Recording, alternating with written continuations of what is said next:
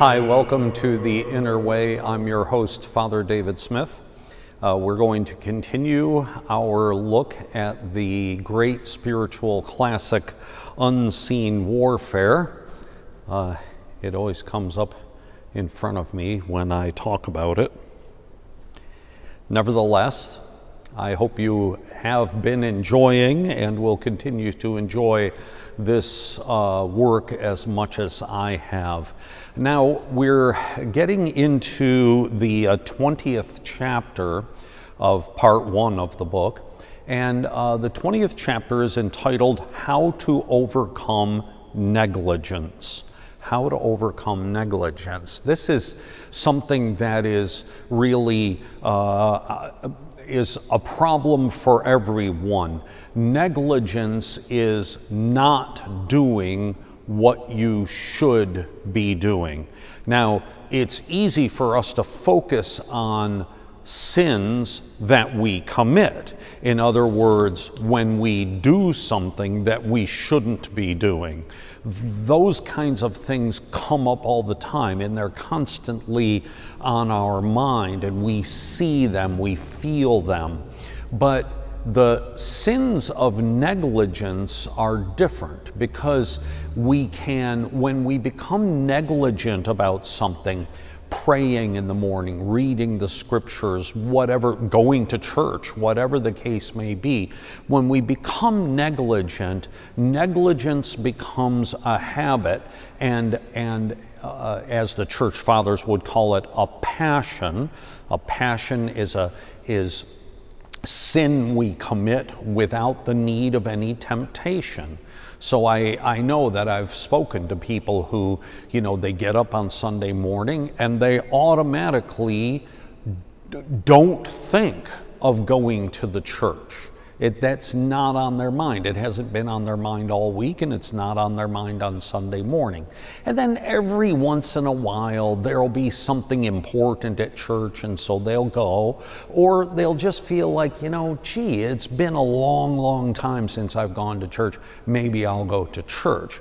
This is negligence. Negligence sets into us and kind of burrows its way in. Skipping prayer time in the morning. I have struggled with that for years, and I can remember 20, 30, 40 years ago just being very frustrated with, getting up in the morning and, kind of getting my day started. I usually have a lot to do. I have a lot on my mind. I like to get the day started right away. And then to think, after a certain amount of time goes by, to think, wait a minute, I want to start each day with prayer, and I have neglected that. And it has become this passion within me. It's become a habit that I need to work very hard to get rid of, to overcome. I'm reading from a part of the chapter, and I'm going to actually read a fair amount of it, because I think Unseen Warfare has some great advice for us on this count. Let the conviction never leave your thought that a single raising of your mind to God and a single humble genuflection to His glory and in His honor has infinitely more value than all the treasures of the world. That every time we banish negligence and force ourselves to do the work we should with diligence, angels in heaven prepare for us the crown of a glorious victory. And that, on the contrary, not only has God no crowns for the negligent, but that little by little He takes back from them the gifts He had bestowed upon them for their former diligence in His service. and will finally deprive them of his kingdom if they continue to be negligent, as he said in the parable of the guests bidden to supper, who were too lazy to come. For I say unto you that none of those men which were bidden shall taste of my supper. Such is the lot of the negligent.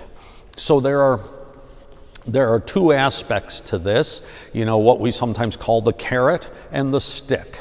There is the benefit of overcoming negligence and of gaining the crowns that are being made for us by the angels. And this is a way of saying that when we are diligent in our spiritual life, that has eternal and heavenly benefits. There are benefits to that. But at the same time, unseen warfare wants to remind us that when we continue in our negligence, there are penalties. And even to the point where it says God, who has given you eternal blessings because of your diligence in doing his will begin to take those away, to the point where you even make yourself unworthy of the kingdom of heaven. Now, I don't know about you, but when I hear this, I really, it concerns me. Sometimes I am just so busy, I'm so whatever, that, for instance, I will forget to pray in the morning. Now, there's no law written in the Bible that says if you don't pray in the morning, you're going to go to hell. It doesn't say that, but I know from my experience and from passages in the Psalms and so on and so forth, but I know from my own experience that when I pray in the morning, I'm closer to God during the day. That becomes a godly day. And when I don't pray in the morning, when I hit the ground running, which I am often tempted to do, it's just my nature, when I hit the ground running, that sometimes it is not a godly day, not at all. But I'm looking at the first part of this. This is something that I will often mention to people who come to confession and say, I don't pray, for instance, or I don't even have an icon in my bedroom. I don't do anything spiritual normally. Just listen to the beginning of this. Let the conviction,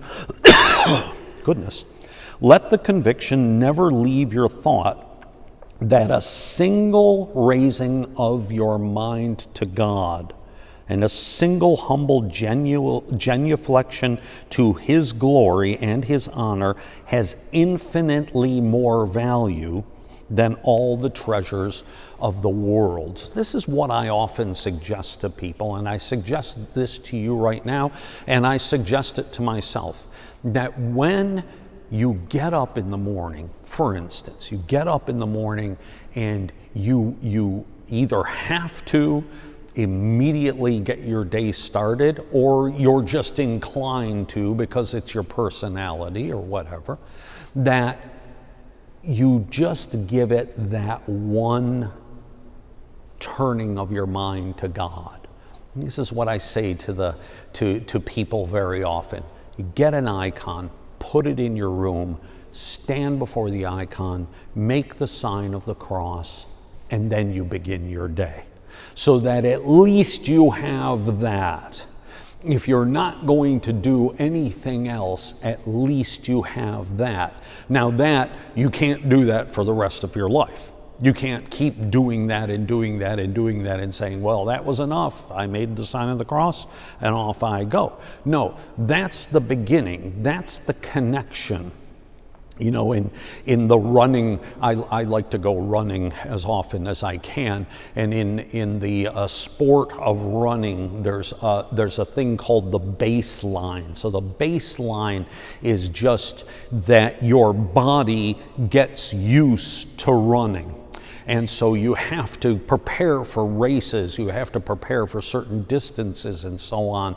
But there are times in your life when you're really, really, really busy, or something's going on, or you have a little injury, or whatever the case may be. In those times, it helps to go out and just maybe run a mile. Run, a